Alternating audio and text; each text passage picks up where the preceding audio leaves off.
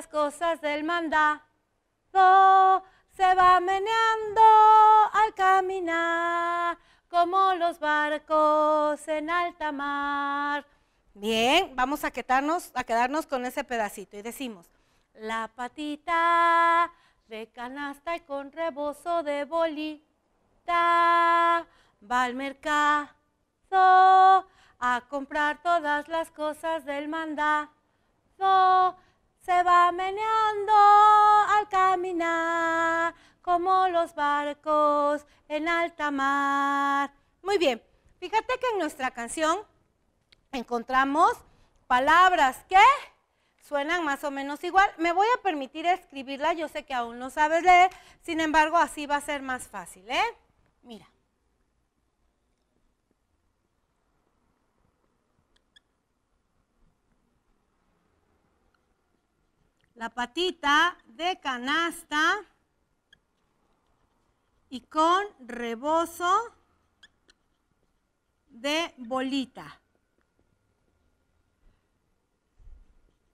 Va al mercado a comprar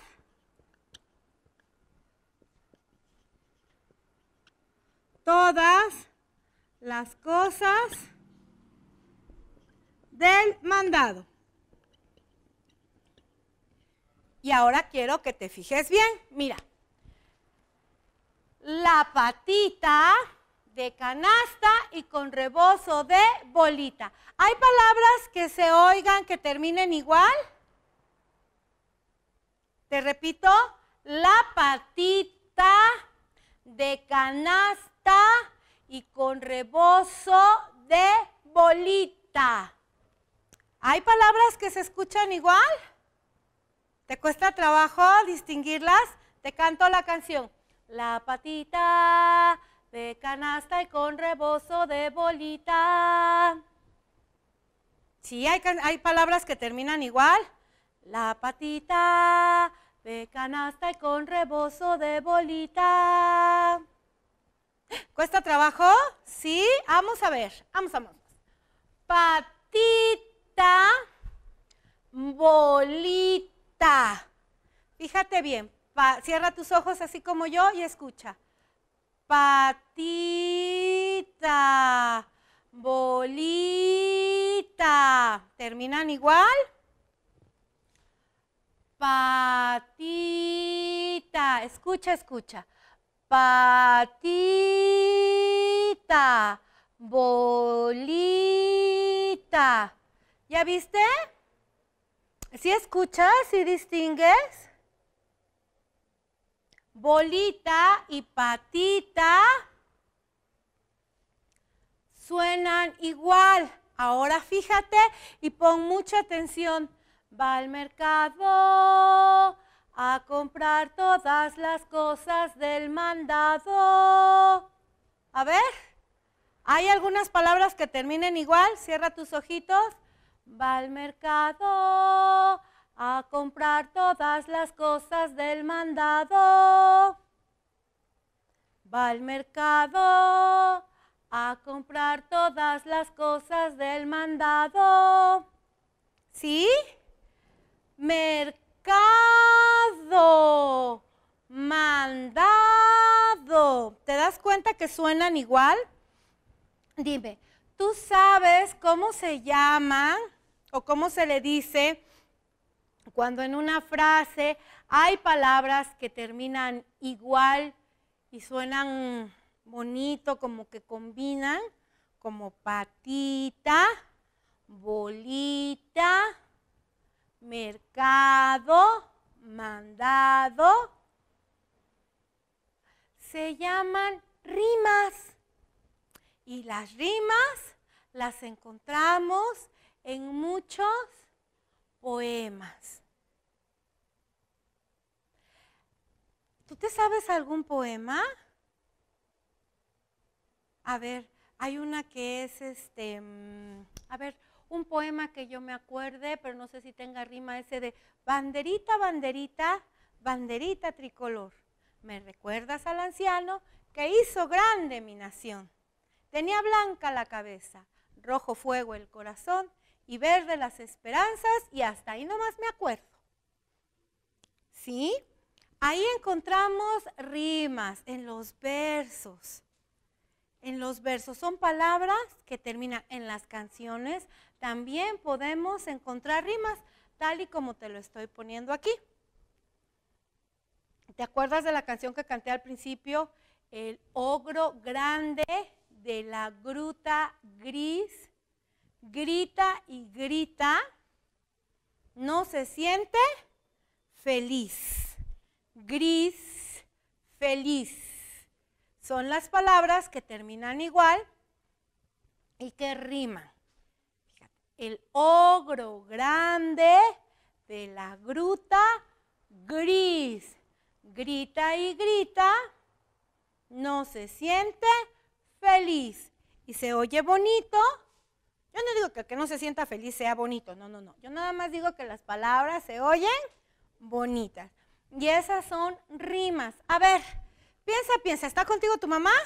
¿Tu papá? ¿Con quién estás viendo el programa? Pregúntales si se saben una rima. Hay una adivinanza que también está en forma de rima. Por ejemplo, Tito, Tito, Capotito, sube al cielo y pega un grito. Que por cierto, a ver qué es. El cohete. Hay otra adivinanza que está en rima. Epa, epa, me llevan al trote y en cada esquina me dan un azote. ¿Qué es? El epazote. Ay, ese que se le pone a las quesadillas bien sabroso. Entonces, siempre es importante que tú sepas que existen las rimas y las vamos a encontrar en diversas canciones, en diversos poemas, en adivinanzas. ¿Y para qué sirven las rimas? Para que se oiga más bonito, para hacer poemas, para que las canciones o los versos tengan un sentido. Por ejemplo, yo te voy a enseñar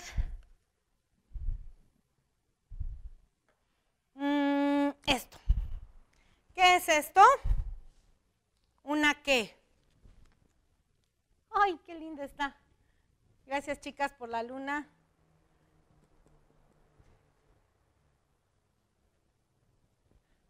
¿Qué es? Una luna. ¿Y está? Dormida. Platícame. ¿Alguna palabra que se te ocurra que pueda rimar con...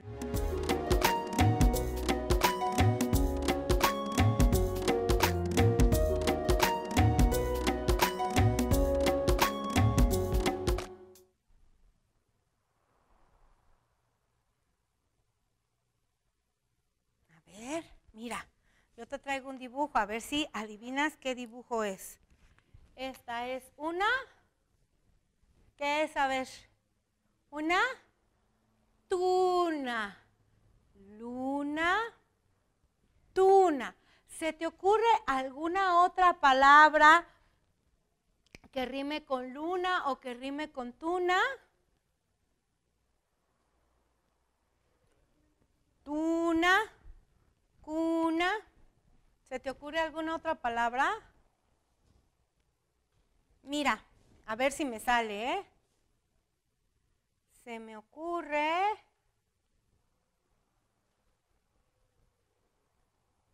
que pudiera ser un algo así.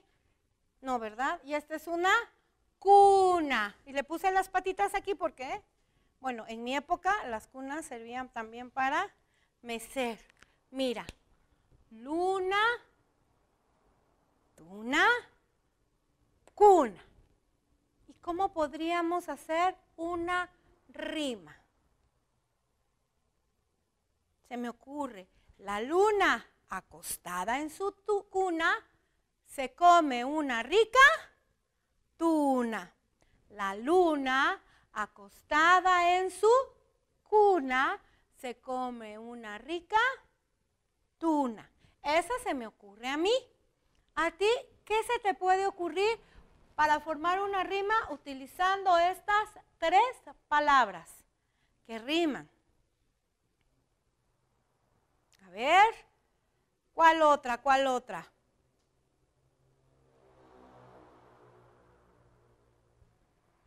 Se me ocurre que puede ser, yo me como a la luna porque se ve rica como una tuna, así es. ¿Qué más? El bebé desde su cuna admira a la hermosa luna. Estas son palabras que riman. A ver, yo me callo un momentito y te dejo pensar. Te dejo pensar. ¿Ya pensaste? ¿Qué otra se te ocurre que puede rimar? A ver.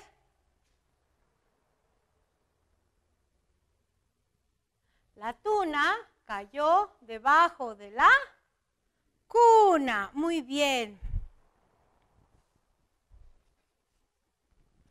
Ahora te voy a poner 2 imágenes más.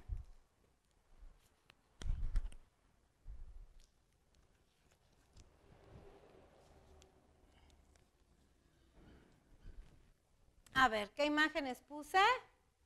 Una piña y a una hermosa niña. ¿Ya vieron qué guapa nos dejaron a esta chica? Qué guapa sus pestañotas. A ver, a esta niña y a esta piña. ¿Cómo podemos hacer nuestra rima? A ver, aquí me dicen paleta de piña para la niña. Muchas gracias. ¿Quién más me quiere ayudar? ¿Quién más me quiere ayudar? La piña es dulce como la niña. ¿Qué más? A ver. A ver, a ver. ¿No se les ocurre otra? No, a ver, a ver. Pensamos.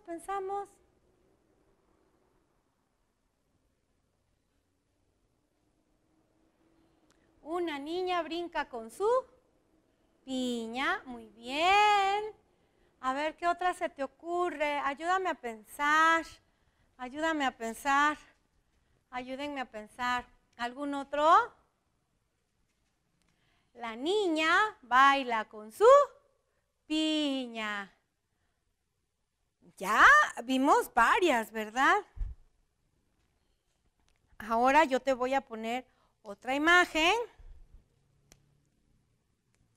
pero no te voy a poner con qué rima. Tú me vas a decir, rosa, ¿con qué rima? Con hermosa, dicen aquí. Vamos a escribir la palabra hermosa, olorosa. ¿Con qué otra? Preciosa.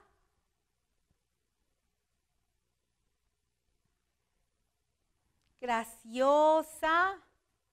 ¿Qué más? ¿Con cuáles otras rimas? A ver, ¿y cómo podríamos decir? La rosa hermosa que es olorosa, se ve graciosa.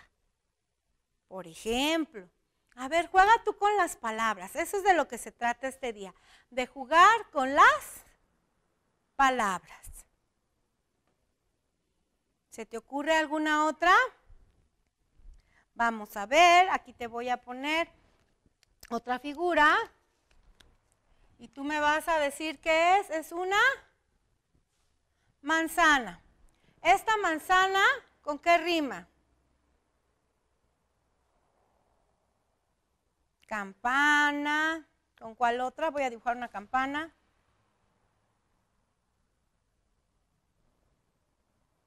Con una campana. ¿Con qué más?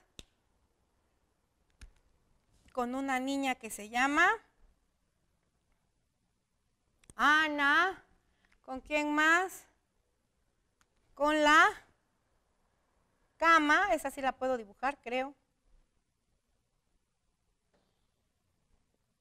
Y aquí ponemos la almohadita. La cama. ¿Qué más hay? ¿Qué otras palabras se les ocurre que pueden rimar con manzana?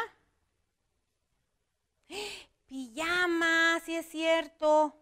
Ay, ¿cómo dibujamos una pijama? Ay, Diosito santo, a ver.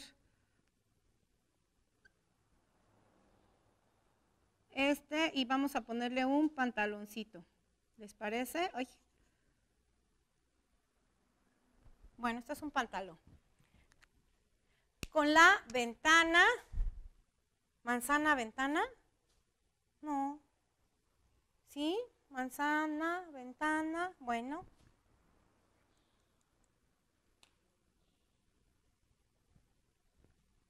Vamos a quitar mi pijama porque está espantosa. Ustedes disculpen, pero de plano, lo mío no es dibujar, yo intento. tienen mi palabra que hago mi mejor intento, pequeños, pero yo debo de reconocer que no tengo esa gracia, por eso siempre les digo que voy a dibujar para que no pregunten, ¿qué es eso? Bien, ahora, ¿quedaron claros? Entonces, la rima son palabras que terminan igual, y les puse el ejemplo y por eso se los escribí, mira, patita, bolita, mercado, mandado. Tú en patita y bolita, ¿puedes observar si terminan igual las palabras? No te estoy preguntando el nombre de las letras, nada más que te fijes, que observes si su terminación es igual. ¿Se parecen al momento de escribirse? Sí, ¿verdad? Muy bien. Ahora, mercado, mandado. ¿Terminan igual? ¿Se parecen las terminaciones con las letras? Ahora, fíjate bien, nosotros aquí pusimos 3 dibujos que son 3 palabras. Luna, cuna y tuna. Y su terminación, las palabras, las letras que van al final, ¿terminan igual? ¿Sí? Y entonces ya va quedando más clara esta parte de la rima.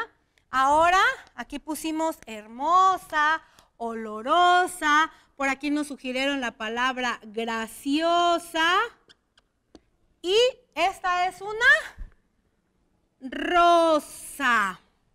Fíjate bien, esta terminación, osa, osa, osa y osa. Ay, se nos coló esta chiquilina.